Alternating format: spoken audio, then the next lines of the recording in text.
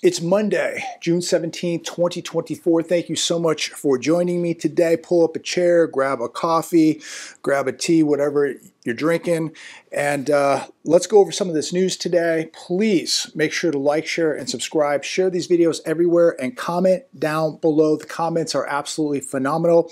So let's just get right into it today. Markets up across the board. We are hitting all-time highs yet again. You would think that everything is just incredible out there. You would think that the economy, that the U.S. economy is absolutely going gangbusters, that it's booming, that people are making more money than ever, that people are buying houses and they're buying cars. None of this is happening. People are struggling. People are falling behind. They're not buying cars. They're not buying houses.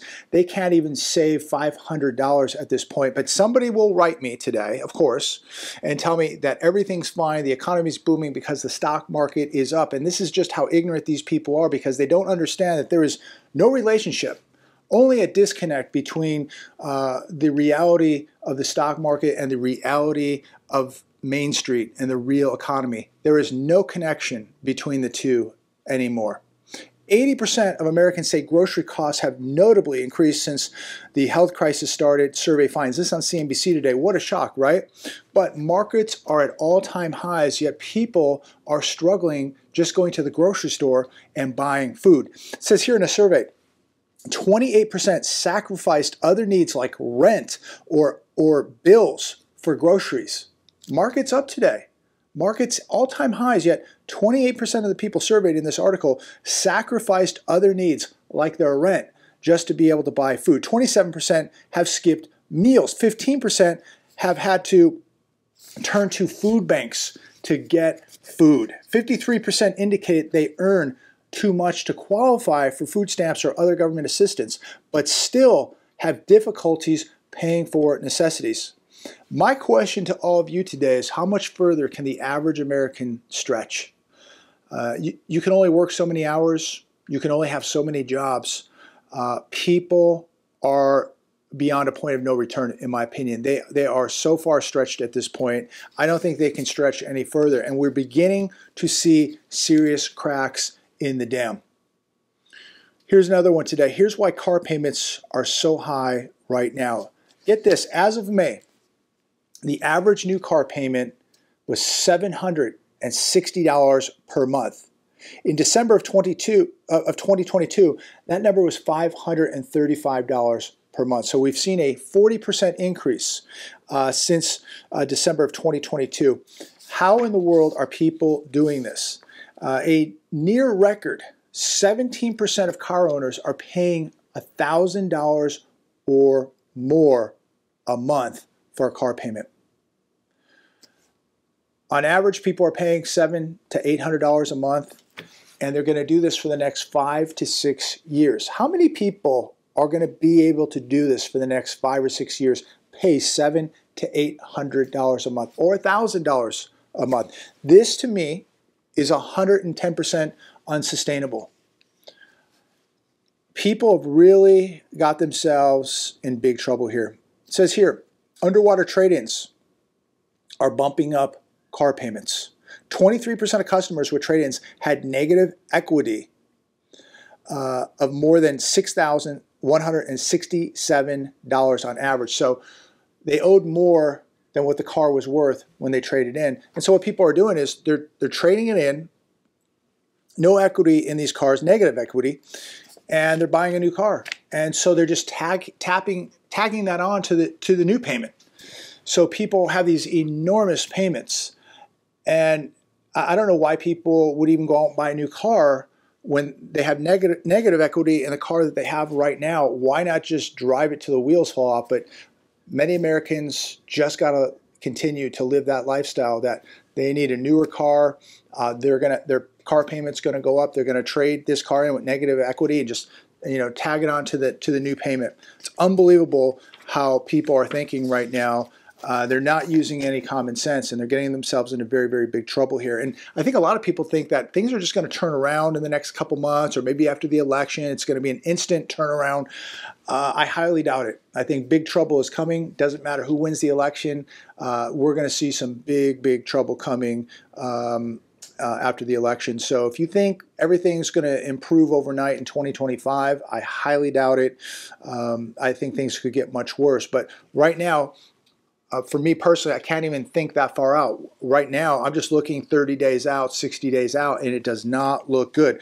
Interesting one here on the hedge. Russia overtakes U.S. as gas supplier to Europe.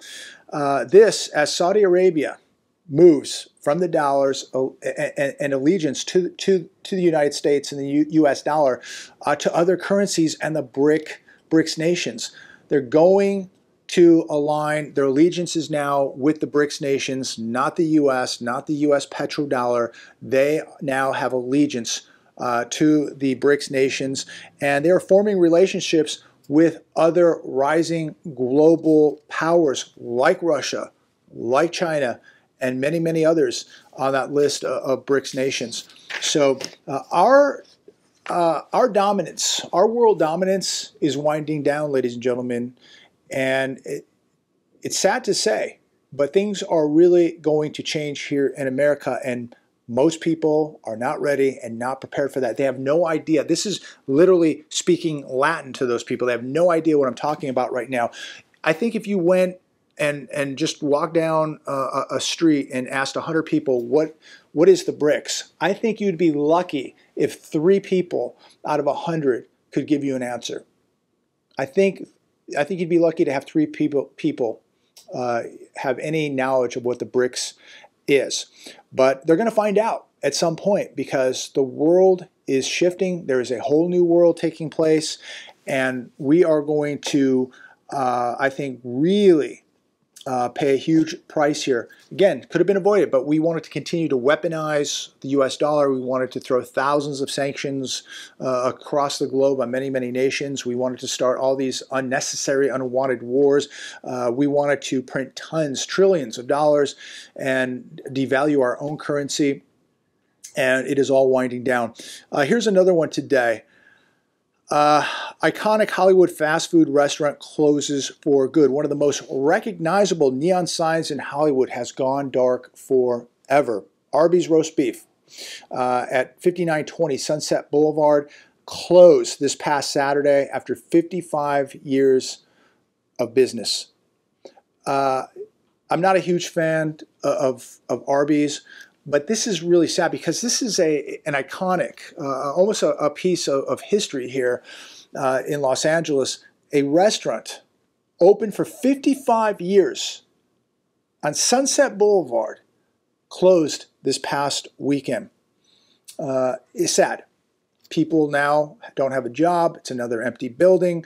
Wages, inflation, and this dying economy all took a toll on this Arby's of 55 years.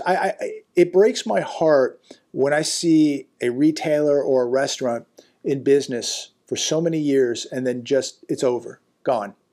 Sad. Think about 55 years doing business and it's just all over, done. Sad. It really, really is sad, and it's never coming back. Here's another one today. Job openings versus unemployment. Looks very much like a recession has begun. This was on mishtalk.com. First of all, I have to ask, does anybody out there believe the current number of job openings? What is it, 8.09 million, whatever number they're giving us right now? So many people have written me. I'm sure you've read many of the articles in the news where, you know, somebody will fill out 300 resumes and they don't get a call, they don't get a response. And this is time and time again, reading these articles, people telling me, you know, they filled out 75 resumes online, didn't hear a thing, didn't get a job. So you know that a lot of these jobs are fake, they don't exist. Since May of 2023, full-time employment is down 1.2 million jobs, as we see 2.8 million jobs added, but we're losing full-time jobs. So we're seeing a lot more part-time jobs, and you have a lot of people from other parts of the world working at a lot of these jobs now. So it does not look good, and I will say this again, I will reiterate this. Do whatever you have to do to keep your job. You may not love it, you might not even like it, but if it is paying the bills right now, especially if you have a well-paying job, I would do whatever I could in my power not to lose that job. And hopefully things change in the next year or two or whenever. I have no idea if they're even going to change. It could get much worse in a year or two from now. I think we're already in a depression, and I think this depression is going to last a long time. More reason to hang on to what you have. Hang on to your job. Don't lose it. But look, add to your skill sets. Work, work harder, whatever you have to do to save the job. I know somebody's going to write me and tell me that nobody, corporate America doesn't care about you. Your boss doesn't care about you. That may be the case. But whatever you have to do at this point to not lose that job, to pay those bills. See, if you still have that job, you can still make the mortgage or the rent, the car payment, and feed yourself. If you lose that job, even though you don't like it and those people don't care about you and it's corporate and whatever, if you lose that job, you're going to be in big trouble, and it's going to be very, very hard to replace a good job right now. So please take my advice on that. Don't lose your job. California's exodus could get even worse. 573,000+ people in the last 3 years have left California. Why is that? A lot of crime. We're now running a very, very large deficit. It's extremely expensive. Taxes are going up, and people are leaving. But this isn't just happening here. It's happening to many, many other states. And it seems as though people continue to go to the same states, Texas, Florida, places like that. But we're starting to see problems in those states too. Home prices have skyrocketed. Taxes are going up. Insurance costs to property insurance to insure your home going up. So it's going to get more difficult wherever you move to, wherever you run to. It is going to get more difficult to survive. Yes, there are better places to live. There's no doubt about it. But wherever you go, you're going to be facing some problems. Axios. U.S. faces serious threat of terror attack. Expert and former CIA chief warn. We have now had repeated warnings from the FBI, military officials, a former acting CIA director, a legendary foreign policy thinker, all saying the same thing, that the U.S. faces a serious threat of a terrorist attack in the months ahead. Now they're actually giving us a time frame here.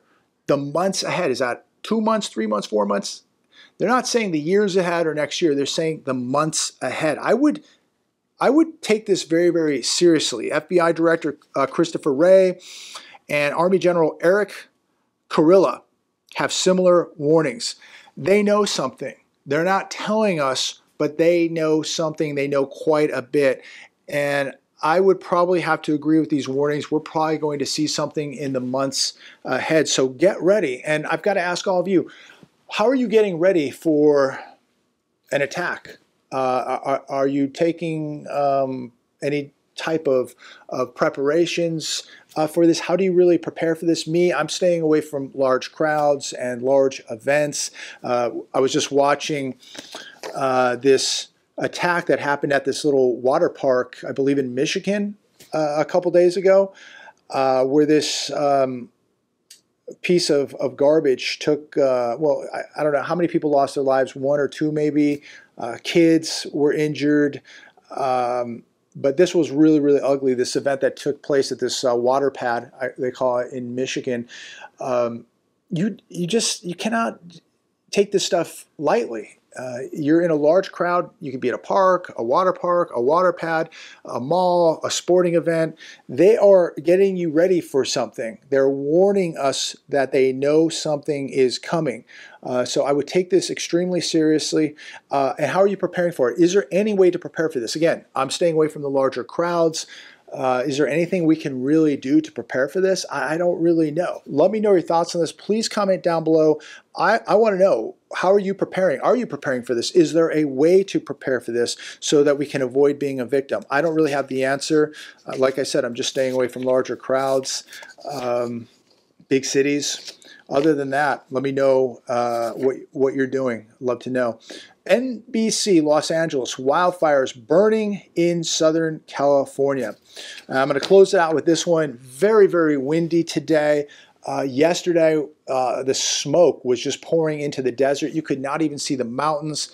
You could smell the fire. 15,000 acres in northern Los Angeles and Ventura County on fire. We have very strong winds. It's cooled down today, only in the 90s. 500 acres burning in Lancaster, 860 acres in Moreno Valley. That's only about 45 minutes from here. And I believe that there's another fire in Yucaipa, which is only about a half an hour from here. So you have to ask yourself, what in the world is going on here with all this crazy weather, the fires, the droughts, the crazy rain we've had in the past, the multiple earthquakes. It's just crazy, crazy weather. And I will say this, if you live out here in the desert, I've never seen the weather like this, where literally every day it's windy, the air quality is absolutely horrific. It's hideous. I've never seen the air quality out here so bad. Typically in the desert, we would have the bluest skies, mountains would be crystal clear, it would just be gorgeous, and very, very little wind. Now we're getting these weird windstorms, and just the air quality, you can just see the particles in the air. It's really strange. It is really, really strange. So I don't know what's going on here. If you live out in the desert and you've noticed this, please comment. Let me know your thoughts on this also. But I've never seen the weather out here in the Coachella Valley ever like this. This is just unbelievable. And on top of it, now it's getting warm and we just have this terrible air quality. And now we have multiple fires in Southern California. So I don't know. Is somebody trying to tell us something? I don't know.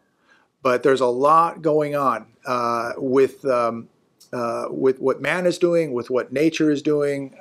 There's a lot going on. Maybe God's trying to wake some people up. I'm going to leave it there today. Again, thank you so much for joining me. Please like, share, subscribe, and leave a comment down below. Would really appreciate that. And as always, I look forward to speaking to each and every one of you. God bless. Please be safe and be careful out there and be praying for this country. We need help. We need a miracle. God bless.